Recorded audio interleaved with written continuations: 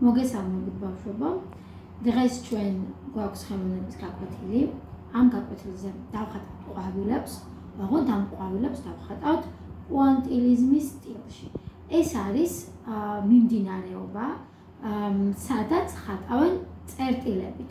ეს ამ მიმდინარეობის ნამუშევრებს ქმნიდა ჟორჟ სერა, ფრანგი მხატვარი და პუანტილიზმი ნიშნავს ფერადი წერტილებით ხატვას. ის ფუნჯის წვერებით ქმნიდა ფერად წერტილებს ასვამდა ტილოზე და ამით საოცარ ნამუშევრებს ქმნიდა. აი ესეთი ფონი გავამზადე მე თქვენთვის, თუ კარგად დააკვირდებით, ამ ფონში ჩანს სხვადასხვა ფერის ფერადი წერტილები.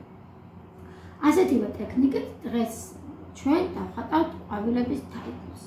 ეხლა მე მინდა თქვენ გასწავლოთ ყაყაჩოების ხატვა. ამისთვის მე აი ესეთი ყურის ჭხირები შევკარი. ეხლა ამ ყურის ჭხირებს ჩავდებ აი ამ გუაშის აღებავში. ნახეთ? და ეხლა ამ წერტილებით აქ ყაყაჩოებს დავხატავ.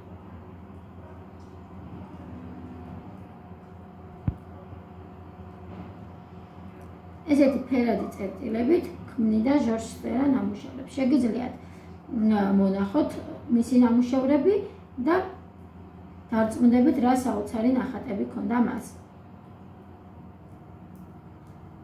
ხოლოდ ფუნჯის წვერზე დადებული საღებავით ხატავდა ეს. ნახეთ, მე ესე წერტილები დავსვი. დააკვირდით? თქვენ იცით, რომ ყაყაჩოს აქვს შავი კული. ახლა შავი კულის წერტილებს უკვე მეორე მხარით გავაკეთებ. აი ამ ნაწილით.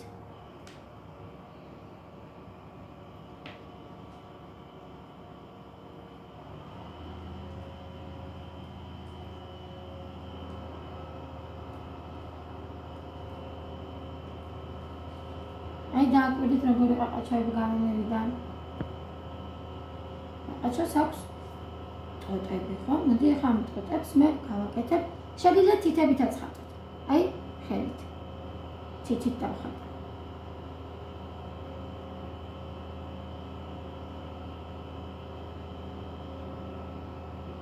ესე თითით გავაკეთებ წერტილებს.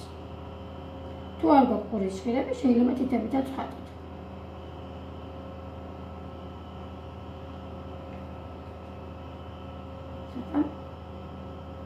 სხვა ფერებითაც შევურიოთ.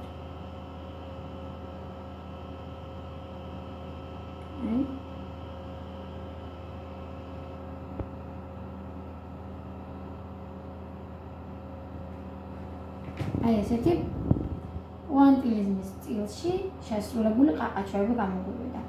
დააკვირდით? გამოვიყენე აი ეს ყურის ჭხირები და დავხატე თითითაც.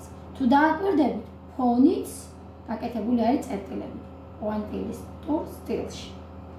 ეხლა მე თქვენთვის გავამზადებ მეორე ფონი, აქაც დააკვირდით, წითელი ფერი არის. მოდი აქ დავხატოთ მინდვრის ყვავილები, ფერადი მინდვრის ყვავილები. ამასაც იგივე ტექნიკით ვაკეთებთ. აი მაგალითად ესეთი თეთრი გვირილები გავაკეთოთ ჯერ, აი ესე დავფაროთ.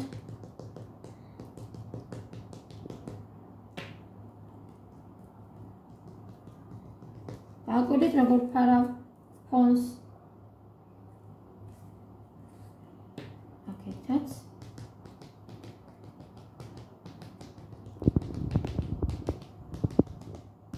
აი ეს ფერები რო ერთმანეთში ერევა, რაღაცა სხვადასხვა ფერს ვღებულობთ. აი თეთრის აღებავი კი დავადევი, მაგრამ ნახეთ, ვარდისფერიც შედგენილი ფერები მივიღე, ვარდისფერიც მივიღე, ცოტა უფრო მუქი ვარდისფერიც, ღია წითელიც. ახლა მოდით ამას შევურევ ცოტა ცისფერ ფერს.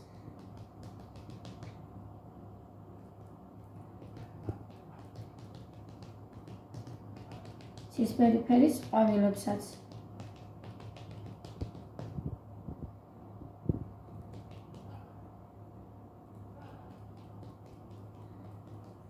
დააკვირდით? ცოტა მწვანე ფერსაც ამოვიყენებ.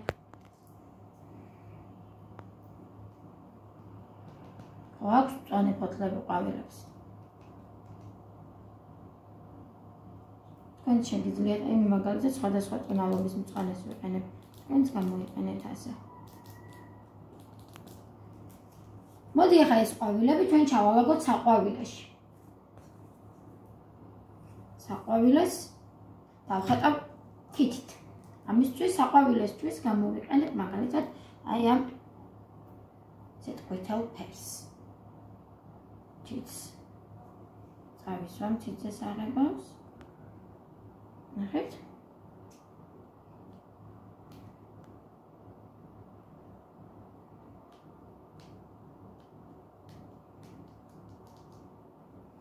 მეორე წითელ ყვითელ ფერსაც შევურევ, უფრო ფერადი რომ იყოს ჩემი საყვავილე.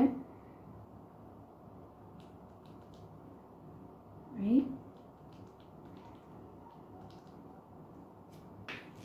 დააკვირდით? ცოტა ლურჯ ფერსაც გავურევ საყვავილეში. თუ მაგალითად ხელი გამოსვარა, შეგიძლიათ გამოვიყენოთ салфеткები, შენი салфеткები, გაიწმინდოთ ხელი რომ არ აურიოთ ფერები ერთმანეთში.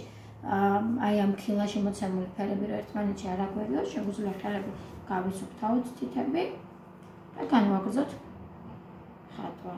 აი ცოტა ლურჯ ფერსაც გავურევ ჩემს საყვავილეში. დარწმუნებული ვარ მოუხდება.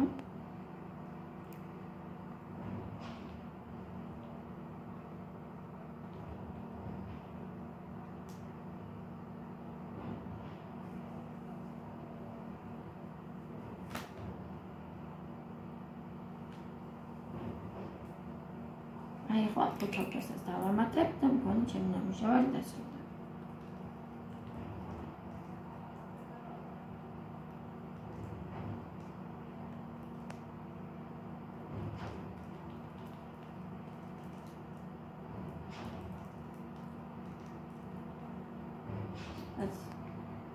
მივამატოთ აქ რამოდენიმე ადგილას 10 გავუკეთოთ ჩვენ საყვავილეს 10 არის ყველაზე განათებული ადგილი საგანზე. ნახეთ? ჩვენი ყვავილების თაიკული საყვავილეთი მზად არის. დარწმუნებული ვარ თქვენც ძალიან მოგეწონებათ თითებით ხატვა. შექმნით საინტერესო ნამუშევრები, გადავიღეთ ფოტოები და გამოგვიგზავნეთ, ძალიან მაინტერესებს, როგორი ნამუშევრები გამოგივეთ. გისურვებთ წარმატებებს.